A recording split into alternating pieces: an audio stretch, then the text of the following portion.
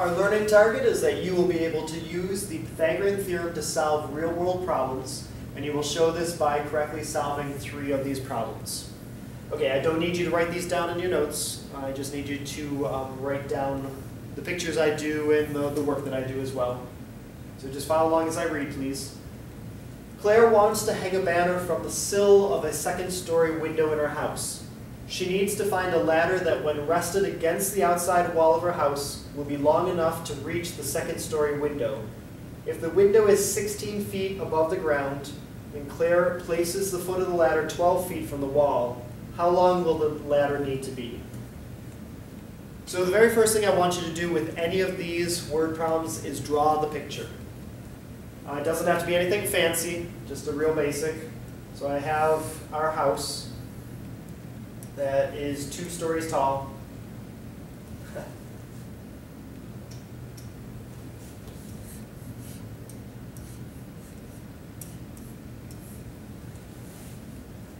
She wants it to be long enough to reach the second-story window, and the window is 16 feet up. So we want to go 16 feet up to the second-story window. Claire places the foot of the ladder 12 feet from the wall. So 12 feet out is where the base of the ladder is going to be. Now, that kind of depends on how steep you want this ladder to be. Maybe that's the only flat spot that's safe to put the ladder. And then the ladder is going to be leaning against it here. And that's the one that I'm trying to figure out. So as we look at this, we're going to assume that these corners are right angles. Hopefully a building in the ground is at a nice 90-degree angle. So I have a right triangle here. If you want, after drawing the picture, you can certainly redraw just the triangle part of it. The side across from the right angle is going to be our C. Our 2 legs off the right angle and on the L shape over here are the A and the B. We're plugging this into a squared plus b squared equals c squared, which is our Pythagorean theorem. That's usually given to you. It's not something you have to memorize. A is 12, so 12 squared. B is 16, 16 squared. And c is what I'm looking for, so that can stay. 12 squared is 144. 16 squared is 256. These are on the same side with a plus sign in between them, so I can just go ahead and add them. Now I want to get rid of the square, so I always want to do the opposite. Like we haven't done one yet, but if I wanted to get rid of adding, I would do the opposite and subtract. So to get rid of a square, I'm going to do the opposite, which is the square root. Because the square and the square root are going to cancel each other out. And that's going to leave just the c by itself. However, I can't just do it to one side. Whatever I do to one side, I have to do to both sides. The square root of 400, we can type it into our calculator, but that is one of our perfect squares, and it's going to come out to a nice even 20.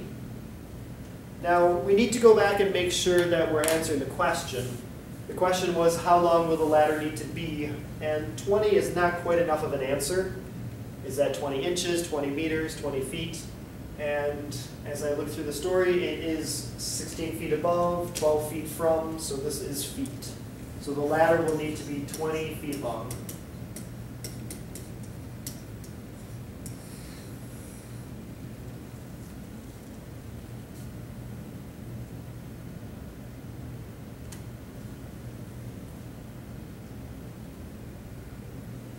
During a baseball game, the second baseman gets the ball and throws it to the catcher to stop a runner before he gets to home.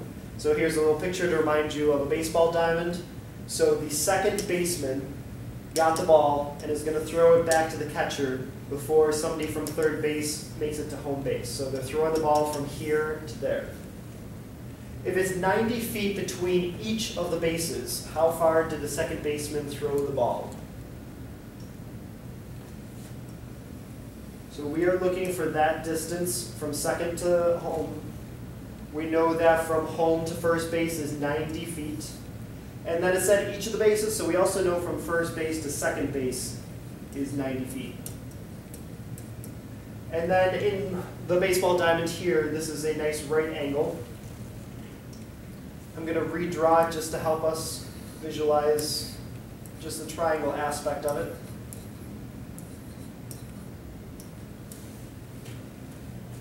The side across from the right angle is our hypotenuse, our C. The other two are the A and the B, and in this case it definitely doesn't matter which one's A and B because they're both 90.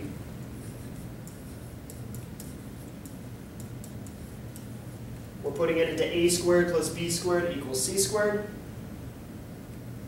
Both A and B are going to be 90s.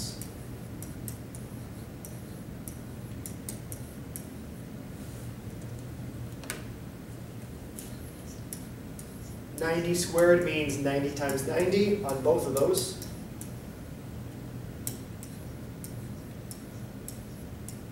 We're going to add them together then. And then we're going to take the square root of that. Because to get rid of this square, we want to do the opposite, and I want to do it to both sides. Square and square root cancel each other out, leaving the C. Square root of 16,200. This one is not a perfect square, so I'm going to type the whole thing, or write the whole thing out here.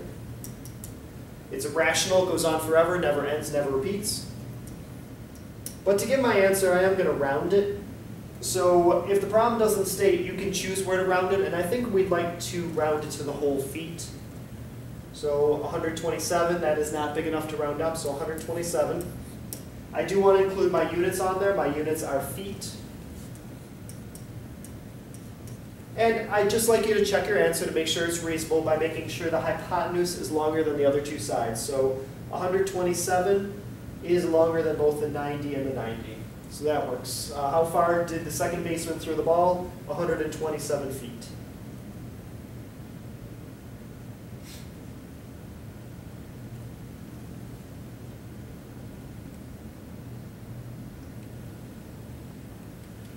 A water park wants to add a zip line into a pool. Here's a picture of a zip line. It's those wires that you hang on to when you go sliding down into the water.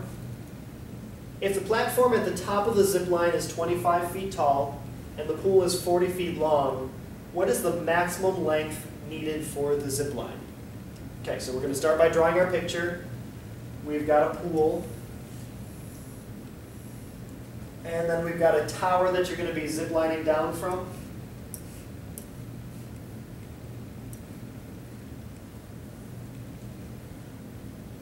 Now it says, what's the maximum length? So the maximum length would be going from that tower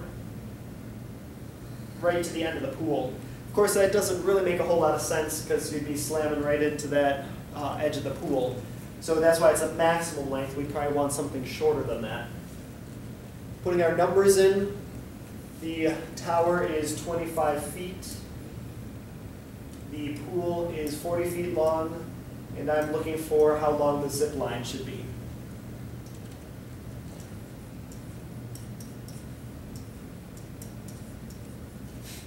We're plugging into a squared plus b squared equals c squared. Again, we're going to assume that the tower and the pool make a 90-degree angle. So what is the letter that's missing here? Is it A, B, or C? The one across from the right angle is going to be our C. The other two, our legs, are going to be the A and the B, and it doesn't matter which one you call which. Putting in for the A is 40, so that's 40 squared. Putting in the B for 25, 25 squared, and I'm going to leave the C squared alone. 40 squared is 40 times 40. 25 squared.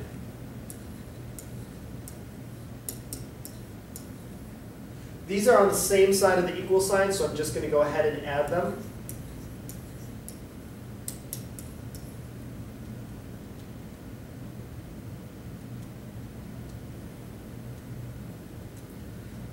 Opposite of square is the square root on both sides. Square and square root cancel each other out, leaving the C. Square root of 2,225 is an irrational number, so I'm going to write out what I'm seeing.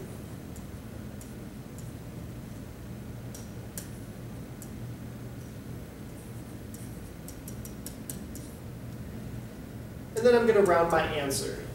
Since these are whole numbers, I'm going to round this one to the whole number. 47, that is not enough to round up, so 47.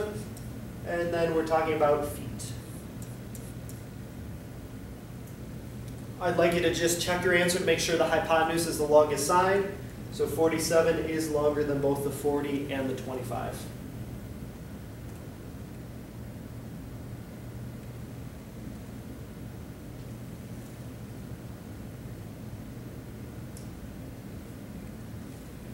A wheelchair ramp is needed at the entrance to a building.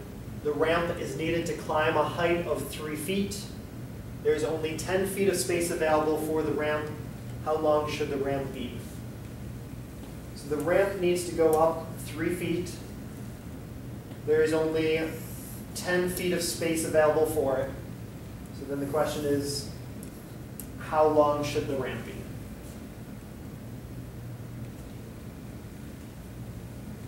So go ahead and please label the A, B, and C. See if you can put it into the Pythagorean theorem, which I'll write down in just a second here, and then see if you can solve it. I'd like your answer rounded to the 10th, so 1 decimal place over.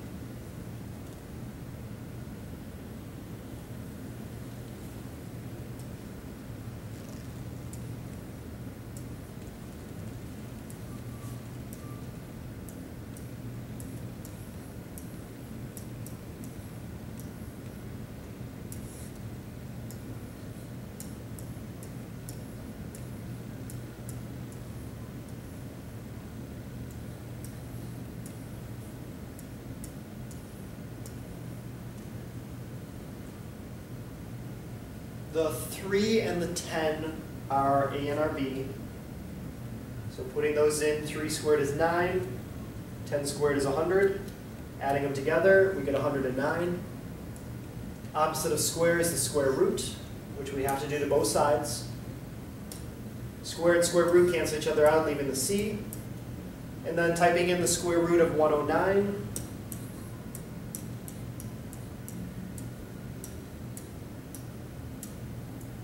That's everything I see on the calculator. I asked you to go to the 10th place or 1 decimal place, so that would be this 4. I'm going to look behind it. That is not large enough to round. We're looking for 5 or larger. So this would be 10.4, and we're still talking about feet. And then we just want to make sure that the hypotenuse, the C, the 10.4, is bigger than both of the other two. So yes, 10.4 is bigger than 3, and 10.4 is bigger than 10.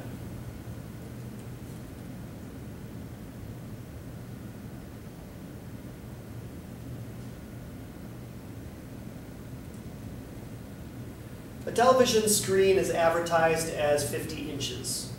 If the television is 35 inches wide, how tall is it? Now the thing that you need to know is that television screens, when they tell you that it's 50 inches, that is actually the diagonal or the hypotenuse here. That picture's a little dark, so I'm going to redraw it here. So I know that the TV is advertised as 50 inches, which is the diagonal. And I know that it's 35 inches wide. So I'm looking for how tall this is going to be. Okay, this is the different format. There's the two ways to do the Pythagorean theorem, or the two methods of solving it. The one is when the two numbers are on the same side and we just add them, like we did last time. On this one, the numbers are going to end up on different sides, so we're going to do it slightly differently. The one across from the right angle, the longest side, the hypotenuse, is our C. We have our A and our B.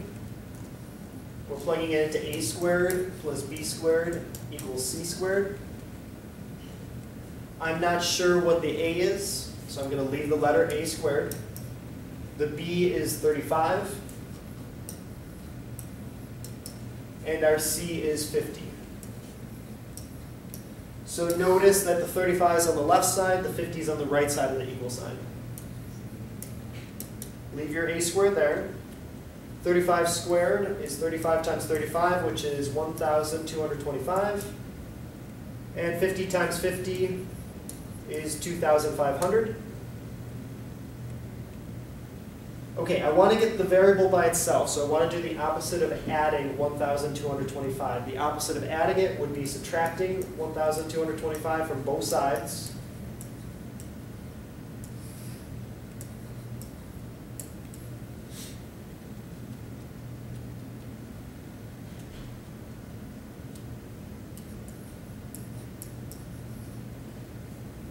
$2,500 minus 1,225 gives us 1,275.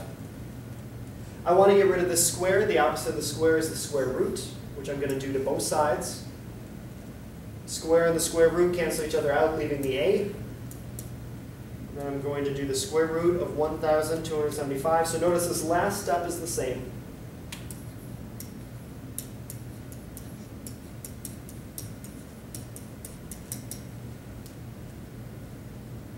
I'm going to round off to the whole inch. And again, that's just my choice. So with the 5, I'm going to look to the number behind it. Because it is 5 or larger, I'm going to round up. 36, using my units, which is inches. So this TV is 35 wide and 36 high. And that gives me the diagonal of 50 inches. And I just want to make sure that that A and that B are both smaller than the 50, which they are.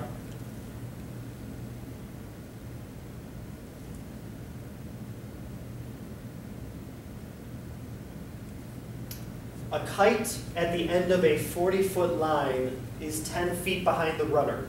How high is the kite? So here's a little picture in case you're not familiar with the kite running. So we're going to ignore the fact that the kite starts a bit higher than the ground. For our purposes, we're just going to say that the kite is at the ground. But notice that usually you do hold it rather high. So a kite is at the end of a 40-foot line and is 10 feet behind the runner. So I'm saying along the ground, it is 10 feet. So I'd like to know how high the kite is off the ground. I'd like you to try giving the A, the B, and the C in the picture. I'd like you to plug them into the Pythagorean theorem and see how far you can get on solving it, please.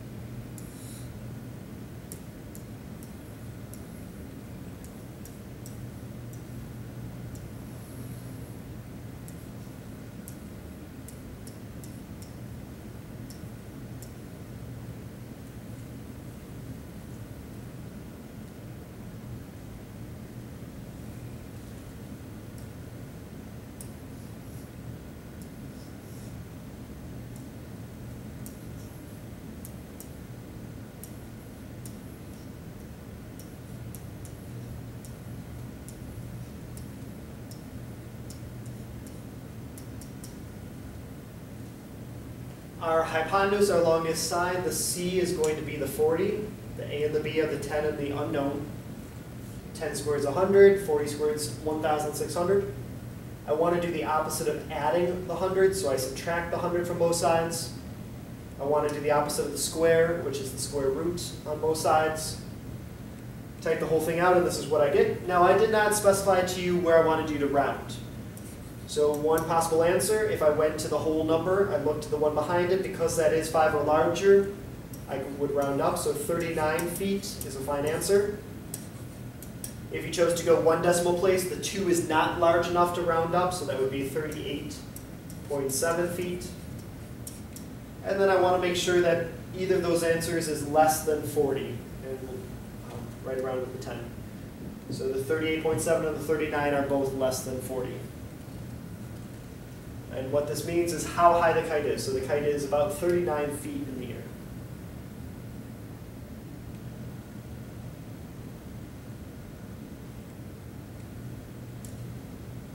Okay, here is our last one.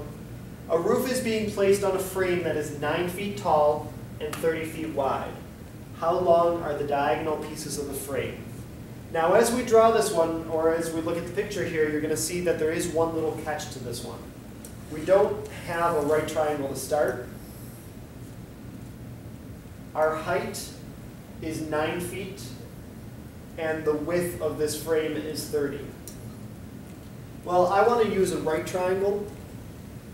So if I look just at the 1/2 of it, I do have a right triangle that's 9.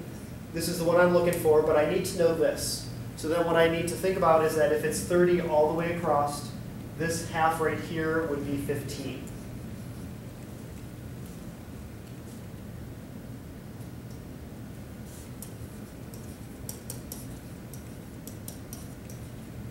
So go ahead and plug this in. We're going to use that our unknown is the C, the 15 is our A, and the 9 is our B. See if you can put it in the right spot, solve it, and I believe you should get a whole number for this answer.